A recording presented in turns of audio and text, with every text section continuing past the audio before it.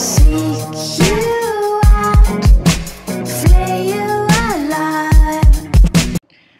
Hey guys, Pogo here, and welcome to episode 1 of JavaFX 101.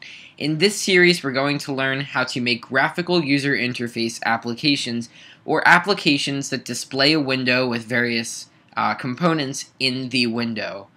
A little while ago, I was doing some research about JavaFX because I had heard about it and knew that it was an alternative to Swing. I found this very interesting piece of information at Oracle's official website on the JavaFX FAQ page. You'll notice number 6 is JavaFX replacing Swing as the new client UI library for Java Standard Edition, and it does say yes. However, Swing will remain a part of the Java SE specification for the foreseeable future, and is therefore included in the Java runtime environment. While we recommend developers to leverage JavaFX APIs as much as possible when building new applications, it is possible to extend the Swing application with JavaFX, allowing for a smoother transition. Because of this information, I have decided to stop the Swing 101 series because Swing is now officially a deprecated technology that will soon be removed from Java altogether. So I don't really see a reason to go into it, especially since after trying out JavaFX and porting some of my personal applications from Swing to JavaFX, I find that it is infinitely better than Swing. It's a lot newer, and it's just a lot better, and you'll see if you've used Swing before and then you switch over to use this. So I'm going to stop the Swing series, and instead I'm going to start this one, which will use JavaFX. It has the same effect as Swing, but it's a little bit better to use, and it's a nicer, the programs actually look nicer when you run them. So everything about this is pretty much better, and Swing is out of date.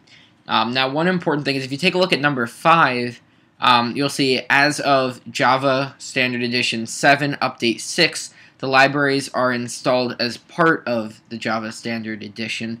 Standard version is available for Standard Edition 6 users, Windows only, until February 2013, which obviously already passed.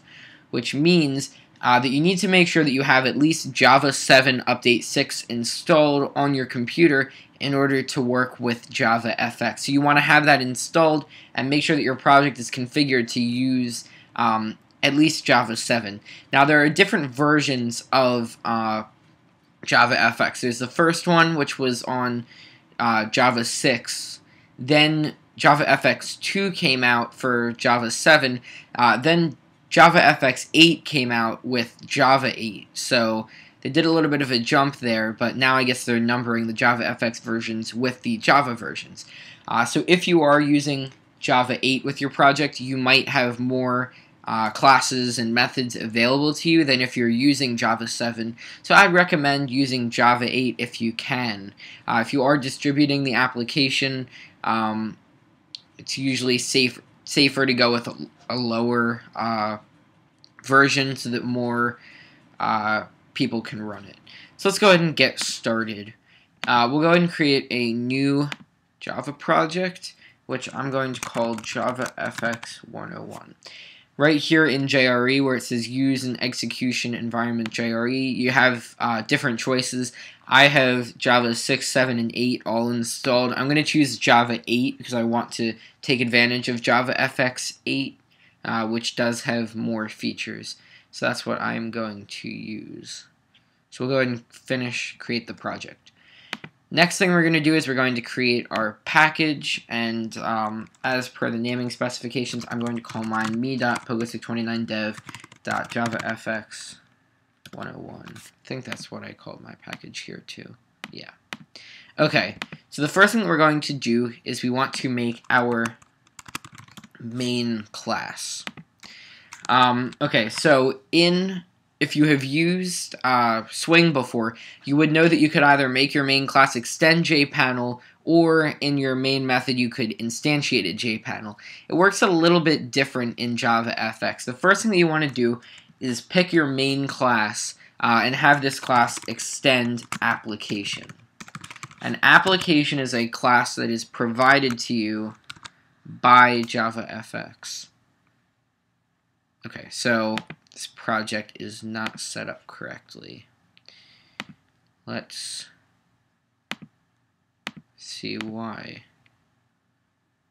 Let's see if we have JavaFX in here. There's JavaFX right there. Okay, hang on one second. I'm going to figure out why this isn't working. I was able to fix it. What I did was, if you get this issue, something like that, go to Properties, Build Path Libraries, remove your Java Runtime Environment library, then go to Add Library, JRE System Library, and then you can choose Java 8, or you can go over here and choose Java 8 as well. But you want to make sure, I think I had the wrong library chosen or something.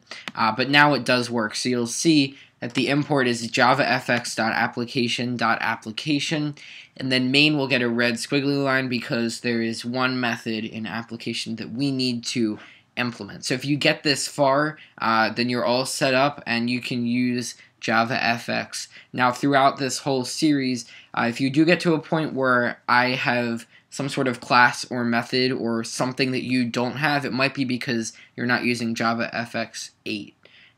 So if not, you would want to download Java 8 and then use Java 8, and then you'd be fine. So what we want to do is we want to first, we're going to implement the one method it needs, which is a public void start, which takes in a stage called stage, and then import javafx.stage.stage. And before we write that, we need to write our method, main method, and we're just going to write launch args.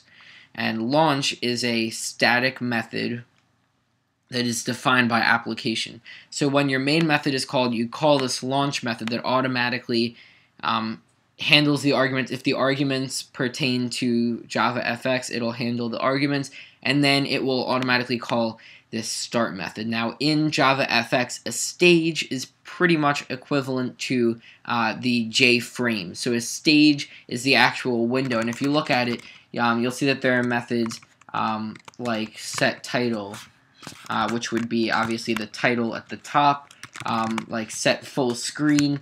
So these all obviously pertain to a window.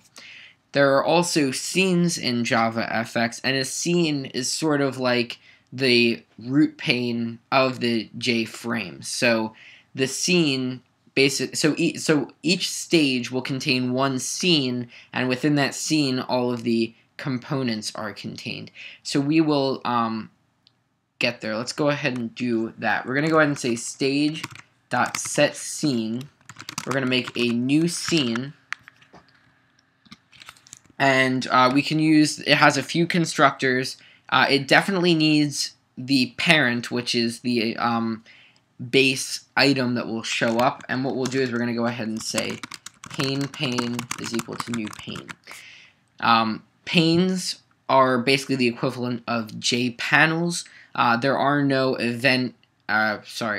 layout managers. There are no layout managers in JavaFX. Instead, the panes, you choose the name. So like if you, instead of the grid layout, there's actually a grid pane. Instead of the box layout, there's a V box and an H box. But we will get to that in a later video. So we're just making a standard pane. So right here when we set the scene, we're making a new scene. The parent is going to be the pane. That's going to be, the pane is going to hold all of the different objects, the different components that show up.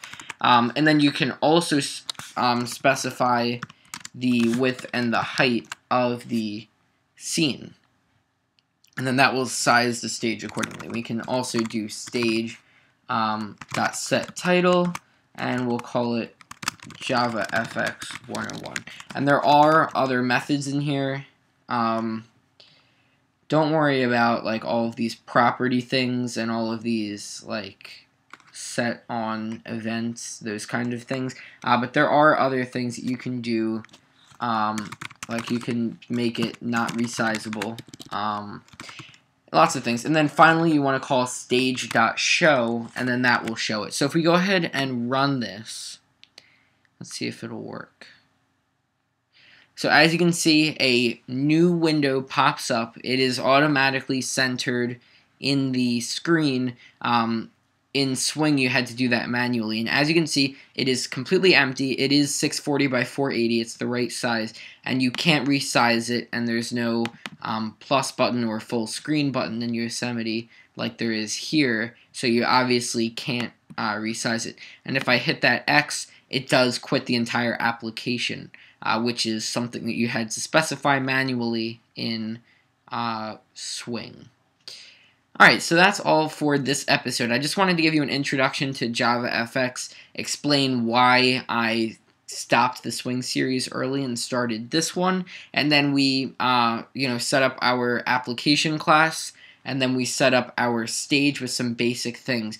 Now we're going to learn about, in the next episodes, we're going to learn about the different types of components, and then the different types of events that happen that you can, listen for in JavaFX. So as always, subscribe if you want to see more, comment with what you want to learn. If you like this video, click the like button, and I will see you guys soon with some more JavaFX and other coding. Bye for now.